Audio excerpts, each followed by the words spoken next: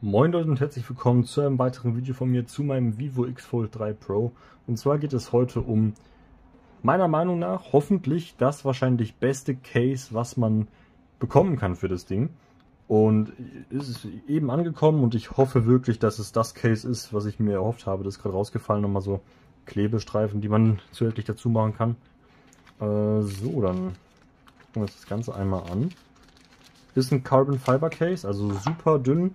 Es hat Magsafe und einen Scharnierschutz. So, holen wir das da mal raus. Und da ist das gute Ding. Es macht auf jeden Fall einen sehr guten, wertigen Eindruck. Und ihr seht, hier ist der Scharnierschutz, der hat so eine vegane Leder, ja, Oberfläche. Der Kamerabump ist mit einem Metallring ausgestattet. Und hier ist natürlich auch Magsafe mit dabei. Hier ist noch die Frontseite. Mal gucken, ob ich die Frontseite überhaupt benutzen werde. Die Rückseite sieht eigentlich schon so ganz nice aus. Hier ist auch ein Klebestreifen, aber erfahrungsmäßig braucht man den eigentlich nicht. Ich werde es auf jeden Fall erstmal ohne probieren. So, probieren wir das mal aus. Passt wie angegossen. Fühlt sich auch so an wie angegossen. Jo, das macht was her, muss man sagen. By the way, das Display ist super Zustand, es ist nur die Folie, die da drauf ein bisschen kacke aussieht. Muss ich, denke ich, nochmal auswechseln. Aber allein schon das hier sieht super aus. Also weiß ich gar nicht, ob ich viel mit der Front machen werde. Aber wir werden die auf jeden Fall mal drauf machen, jetzt ohne den Klebestreifen abzuziehen. Wahrscheinlich wird die beim Öffnen durch den Scharnierschutz weggeschoben werden. Eben weil ich den Klebestreifen jetzt noch nicht anbringe. Ja, sieht mir jetzt schon so aus. Das braucht auf jeden Fall den Klebestreifen. Ja. Das braucht den Klebestreifen. Moment. So, ich habe jetzt mal diese komische Folie abgemacht. Jetzt ist es auch wieder hier im Top-Look. Und jetzt würde ich das hier auf jeden Fall mal abmachen.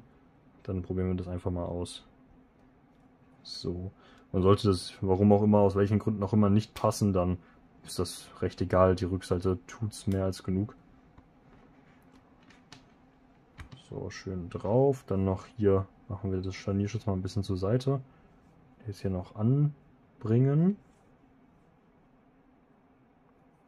Ja, einmal überall draufdrücken und draufpressen, dass das hier gut anliegt. Das sieht mir aber schon sehr gut aus hier. Und sollte hier was nicht so ganz hinhauen, dann habt ihr immer noch die beiden separaten Klebestreifen, die ihr noch drauf machen könnt. Und ihr seht, das ist hauchdünn, das Case. Das ist sehr nice. Ja. Probieren wir es mal zu öffnen. Okay. Der Klebestreifen geht direkt wieder ab. Ja, mal gucken. Oh, der ist auch so ein bisschen auf dem Scharnier, fällt mir gerade auf. Der ist natürlich blöd von mir gewesen. Das muss ein bisschen weiter hier drin anliegen. So. Probieren wir es mal zu öffnen. Ja, okay, also ihr seht schon, das fällt hier so ein bisschen ab. Da weiß ich nicht, ob ich die Front benutzen werde. Die Front scheint mir dann doch tatsächlich nicht ganz so gut verarbeitet zu sein. Aber das hier, das ist sehr nice. Fühlt sich sehr, sehr gut an. Und ich meine, es gibt ja auch mehr als genug Leute, die die Front eh nicht benutzen, einfach weil sie bei den meisten Foldables so extrem flimsig ist hier und einfach ehrlich nicht so geil bei den meisten Cases. Aber das hier, das fühle ich und das wird auch mein Case im Alltag sein. Auch mit diesem Scharnierschutz. Es gibt nochmal so einen nicen Grip hier am Hinge. Das ist Bombe, Leute. Kann ich euch sagen. Jetzt können wir nochmal hier Magsafe ausprobieren. Können wir mal hier irgendwas nehmen. Von mir aus, ja, das hier. Ja. Funktioniert super. Hat auch einen starken Magneten. Das ist dieser Trifold, den ich schon mal vorgestellt habe. Tripod hier. Das ist eigentlich ganz cool, je nachdem, was man so macht.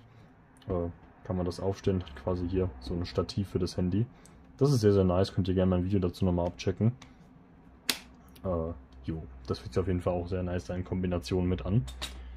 Ich sehe gerade leider nicht meinen Popsocket, aber das ist ja kein Problem. Können wir nochmal das hier zeigen, einfach, warum auch nicht. Das hier ist quasi so ein Magsafe Charger, hier kann man das einstecken. Und mit Kickstand, ja gut, muss man natürlich festhalten, wenn man so einen Kickstand ausklappt. Aber ja, das funktioniert auch super ohne Probleme. Aufgeklappt wird das auch hinhauen. Also das ist super nice. Magsafe generell eine sehr, sehr feine Sache. Und ich finde das sehr, sehr nice hier mit dem Scharnierschutz. Also ganz ehrlich, das ist wirklich mein Favorite Case überhaupt für das Handy. Aber ich bin auch ein Fan von diesen Carbon Fiber Cases. Das gefällt mir einfach schon ziemlich, ziemlich gut. Aber gut, Freunde, da würde ich sagen, das war's mit diesem Video zum Vivo X Fold 3 Pro und dessen Case. Und dann sehen wir, da bin ich gerade gegen den Tisch gekommen. Und dann sehen wir uns zum nächsten Video wieder. Haut rein, bis dann. Ciao.